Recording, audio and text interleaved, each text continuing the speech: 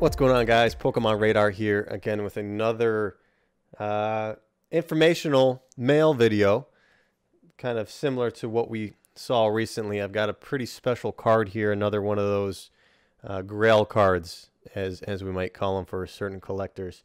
But to start, I want to go over a set of cards that I got that is honestly surprising to me that I hadn't realized what they really were.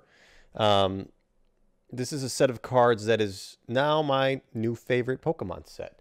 For those that don't know, Super Smash Bros. Melee is the king of nostalgia for me. This is the pinnacle. This was my childhood right here. The prime time, the perfect video game made for building and destroying friendships. So I got this Black Label US print, 9.4 A+ seal, graded myself from Wada Games. So happy to own this thing. And when I was talking about this with my friends in Discord, it was brought up to me that there was a promo set released in Japan, exclusively in Japan, that may have been a inspiration to Super Smash Bros. Melee, or at least made from Super Smash Bros. Melee. So we're going to go over those first.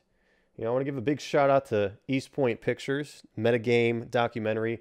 They came out with a second follow-up Super Smash Bros. Melee documentary for like competitive play. It was released this past weekend, and it'll be up on YouTube hopefully soon. No way affiliated with it, but it is my favorite piece of content ever created on YouTube, the original documentary, and I can't wait to finish this second documentary. So check that out, East Point Pictures, Metagame doc. Incredible. To start, we're going to go over these beautiful, beautiful cards. These cards were released in 2002.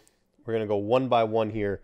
2002, this was the Pokemon Happy Adventure Rally, or JR Rally as it's called.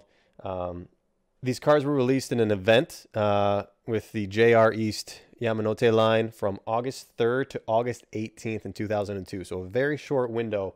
One of those things that had to be done by going to specific locations and getting kind of a passport type thing stamped. So we have 6 cards here in the set. I have all of them sealed except for the Celebi. Here's the Pikachu. And then there was also a secondary art for this Pikachu here as well. So we're going to go over these real quick, starting off with the Celebi. So Celebi is the P promo number 42. This was given out and obtained at the booth present at the Pokemon Center in Tokyo. So if you went to the Pokemon Center in Tokyo during that time, you would get the Celebi. And then moving on to the Entei, P promo number 43. This was available at the Ikebukuro station, one of the train stations out there in Japan. We're going to skip the first Pikachu. We're going to head to 45, P promo 45 Pichu. This one was handed out at the Shinjuku station. The Mewtwo, one of the favorite artworks from this set. The Mewtwo promo number 46. This one was released at a booth at the Shinagawa station. And then moving on to promo number 47, the Lugia. This one was present at the Shibuya station. So you had to travel to all these different train locations in the Pokemon Center in Tokyo to get these. For the Pikachu, part of the 6-card set, you had to go to the Tokyo train station. And then there was the alternate art Pikachu here. This one was released at the Battle Festa 2002 venue, held in Japan between July and August of 2002. People that were able to collect 3 stamps by visiting 3 separate events at the venue were given this card. So this one's a little bit more common, I guess, larger time frame of release and distribution. But this 6-card set is just my new favorite niche set within Pokemon. Again, Japanese exclusive, and the Pikachu and Mewtwo are depicted here on a stage that's resembling a Melee stage. So next, we got a couple more cards that you may have seen already. I have a first edition Lugia and this Master Scroll. These will be getting sent off to Beckett here shortly.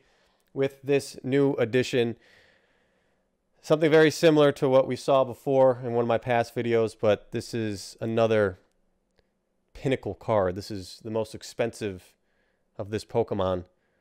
The highly sought after Play Promo Espeon Gold Star. Again, guys, this is a very rare card. Very hard to come by.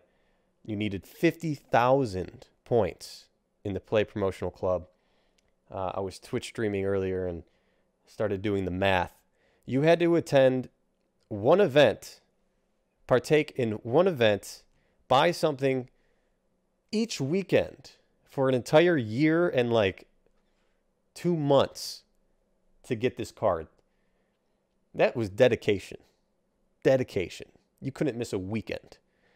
And, you know, if you won a couple of tournaments here and there, sure, you could skip out on a weekend here and there. But, man, the amount that it took to get this thing and then the Umbreon above that is just absolutely incredible. So I got this Gold Star Play Promo Espeon, and it's a thing of beauty. I cannot wait to see what the grade turns out to be, but that will be going to Beckett alongside the Scroll and the Lugia. But thank you guys for watching. I appreciate the love and support I've been receiving lately. It's been just absolutely phenomenal. Please be sure to like and subscribe. Follow me on Twitch, Instagram, YouTube, Twitter, wherever you can find me, wherever you see the logo. Hit that follow button, and we'll see you guys next time.